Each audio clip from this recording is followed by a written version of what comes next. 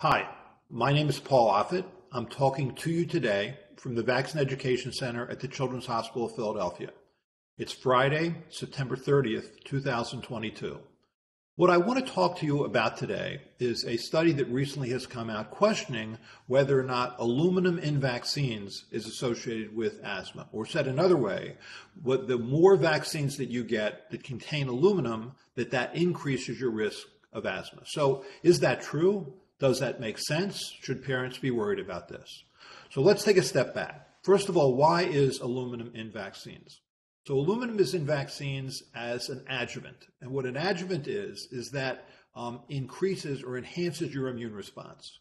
By putting aluminum salts in vaccines, what that allows vaccine makers to do is to create fewer doses and also have lesser quantities of the active ingredient in there. It makes for better vaccines. And we've been using aluminum adjuvants in vaccines since the 1930s.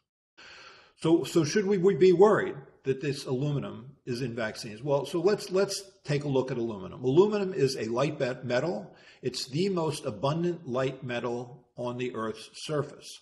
So anybody who lives on the planet Earth will be exposed to aluminum in air, and they'll also be exposed to aluminum in anything that they drink and in a number of foods that they eat.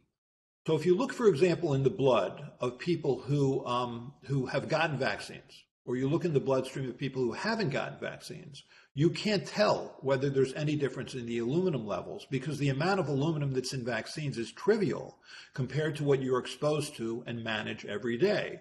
Because we're always exposed to aluminum, and because we excrete aluminum in our urine within 24 hours of being exposed to it, we're always having fairly detectable levels of aluminum in our bloodstream. Vaccines don't add to that. Therefore, it was surprising then that these researchers found that there might be an association then between aluminum adjuvants in vaccines and asthma. I think the paper was critically flawed, for a number of reasons. But the biggest reason is that they didn't do adequate controls to make sure that the group that received aluminum in vaccines was the same as the group that received less vaccines that therefore were exposed to less aluminum in vaccines. So, for example, there are risk factors for asthma.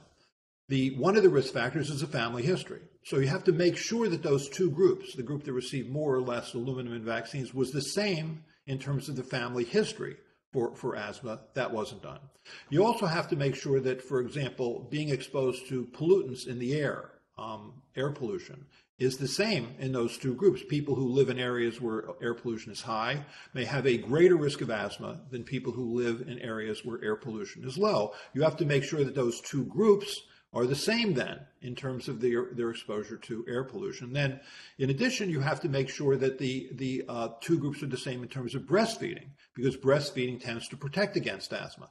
That wasn't done for any of those three things. And therefore, because it wasn't a well-controlled study, I think we learned nothing about the association between aluminum and vaccines and the development of asthma. So I want to reassure parents that I think that this is a paper, frankly, that should have never been published because it adds nothing to our understanding of vaccines. Thank you.